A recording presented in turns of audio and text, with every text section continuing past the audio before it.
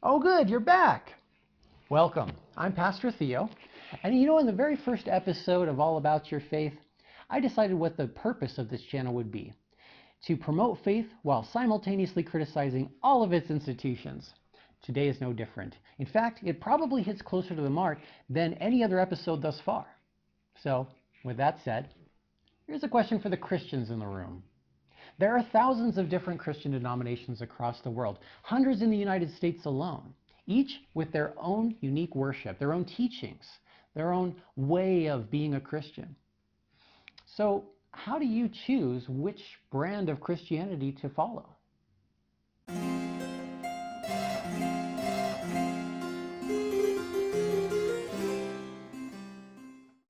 Most of you already belong to one Christian faith or another, but I find the way most Christians act about sectarian worship is more like spiritual roulette.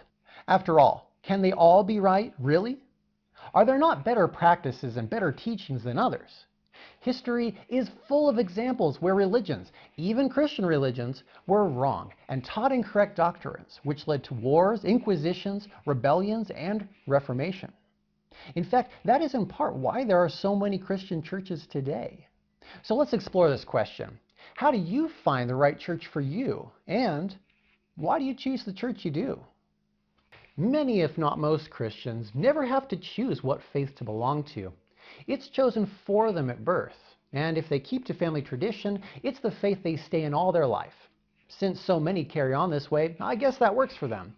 In which case, problem solved, question answered, and no need to go further, right?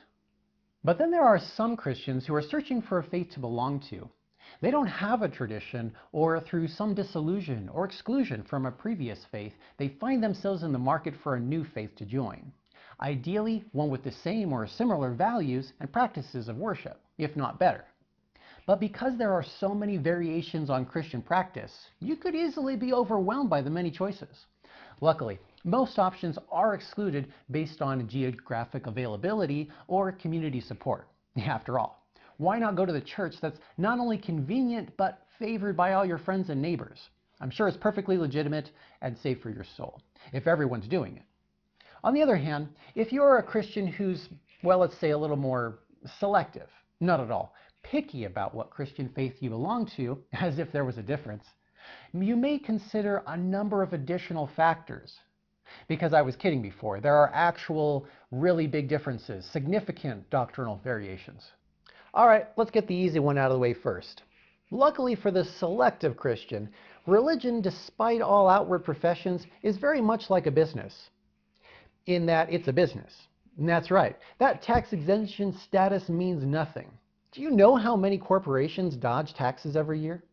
You see, you pay money to support a certain individual or organization for services. And the benefactors of your generosity, I mean your holy offering, and by that I mean a handout, is incentivized to give you the services you want, barring within certain Christian limitations of worship, of course, at least until those limits are redefined or forgotten or ignored. Meaning there is something for just about everyone out there, if you look hard enough. Do you want to rock out while feeling the spirit in the fingers of your air guitar skills, or get super woke while hearing the meticulously forward sermon of your hip rapster pastor? Well, fair enough, but there's a church for that.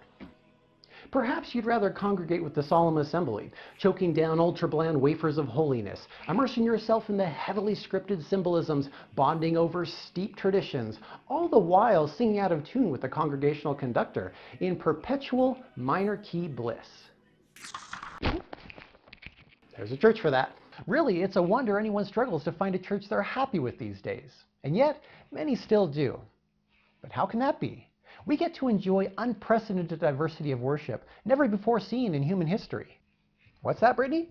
You say diversity of worship is nothing new and mirrors awfully close to what the Greek and Roman empires had? Oh, well, I guess that could be distressing for some. But come on, Brittany. It's not like there's a lot of parallels between modern Christianity and ancient pagan religious diversity. Or is there? Sounds like a topic for another time. Right now, I'm much more interested in how you choose a religion. Let me ask you, what is religion for? I mean, what is religion supposed to do anyway? Most believers will say things like, religion teaches about spiritual things. It gives us knowledge about the world and our place in it. It helps us to know God and thereby get closer to Him through faith, and also gives us the opportunity for salvation through Christ. All of these statements are good ones, but put together, the answer is clear. Religion is a tool to help us in life by preparing us for the life to come. Okay, if that's what religion is for, which religion does it best? Are there religions that suck at it?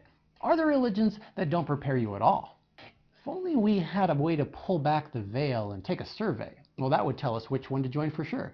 But at least until that becomes an option, let's be real. If religion is meant to prepare you for the next life, then any church that doesn't do so isn't a religion at all. At best, it's spiritually themed entertainment or a distraction, as if we don't have enough of that. Spiritual things are understood spiritually, so it's going to be really difficult, and by that I mean impossible, to introduce you to spiritual things with a lot of outward physical performances. Do you enjoy catching the spirit in the swaying crowd while Christian rock plays over the loudspeakers? Are you sure you're feeling the Spirit of God in that setting? The Spirit that whispers to your heart and mind as a still small voice? Or does loud and catchy music feel good, like always? Do you find serenity surrounded by religious symbols, icons, and effigies? Do you feel safe in their company? Or have you put your faith in idols, forgetting the principles that made the objects special to begin with? Are you reassured by ritual worship and find comfort in the routine? Or has the routine become an excuse for complacency? Does your faith and devotion to the church, congregation, pastor, leader, priest, or teacher compete with your faith and devotion to Christ? Do you rely more on the spiritual knowledge handed down to you by a person than you do on the wisdom that can be distilled upon you by the Spirit of God? If without the Spirit, it's not of God. All these things easily become valuable commodities of counterfeit spiritual currency. They are designed to distract, entice, and enrapture our minds, playing to our carnal natures, and appear as inspired, bringing you close to God in outward profession, but leading your heart elsewhere. Something to think about the next time you walk into church. I'm Pastor Theo, and this has been All About Your Faith.